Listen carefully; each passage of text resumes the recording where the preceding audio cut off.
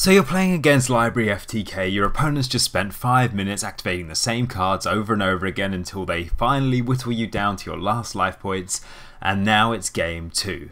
My question is the following. You have drawn Prohibition in your hand. What card do you declare as the name for Prohibition when facing Library FTK in game 2?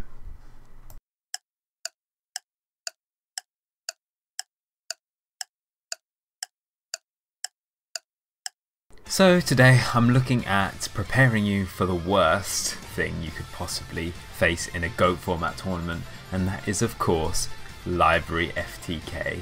I don't think I've met a single duelist who actually enjoys going up against Library. That being said, I bring it up because I don't think people are actually preparing for Library FTK right now. It's a real issue. I'm gonna start off now by answering the question that I posed to you at the beginning. The card you want to name with Prohibition is Giant Trunade, and this is for 2 reasons. Firstly, as Prohibition is a continuous spell card, Giant Trunade would actually be able to deal with the Prohibition if it had declared another card. So for example, if you prohibited Library, for example, a Giant Trunade would make it so that Library could be played. But possibly even better than that, Giant Trunade is a key combo piece to Library FTK, and by declaring it, you are dual-purposely stopping them from doing their own combos as well as removing your own cards. Giant Trunade is also an excellent target for your sided Cursed Seal of the Forbidden spell.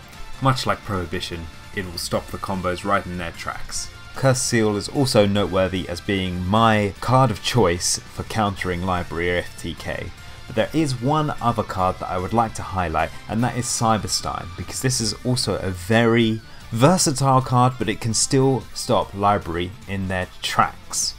All you have to do is summon out Dark Bolter, and then you have at least 2 negates with your Dark Bolter by paying 1000 life points to negate a normal spell. That's it for the sided cards, but if you are playing a burn deck, for example, that contains Ojama Trio, if you have an Ojama token on your opponent's side of the field, it prevents them from activating Reversal Quiz, as they will not be able to send the tokens to the graveyard for Reversal Quiz's effect. I want to move on now to talking about how relevant I think countering Library FTK actually is. There is no doubt in my mind that Library FTK is a powerful deck, however it isn't played very often. The reason for this is that it is not fun to play with, and it's not fun to play against.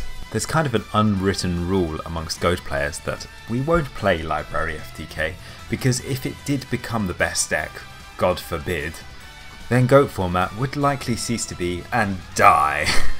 I've made this comparison on the Discord before, but I see GOAT format as like the Yu-Gi-Oh equivalent of Super Smash Bros. Melee. It's a very old kind of game that is more skill intensive than its later counterparts, which is why it has such a widespread appeal amongst its player base. If we were to look at GOAT format as the equivalent to Melee, then Library FTK is almost certainly the equivalent of Jigglypuff. Jigglypuff is a character in Super Smash Bros. That requires little to no skill, or less skill at least, in technical play, and is less fun to watch from a viewing perspective, and while I don't know how fun it is to play with, I can certainly tell you that it is not very fun for the players to play against.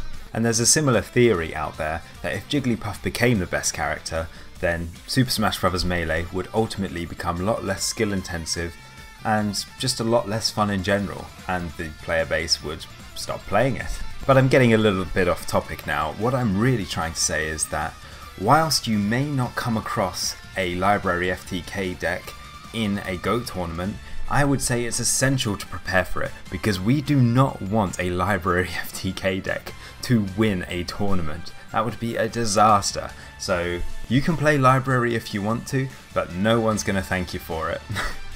So that's pretty much all I have to say about Library FTK. Join the Discord for more discussions, and I'll see you on the next video.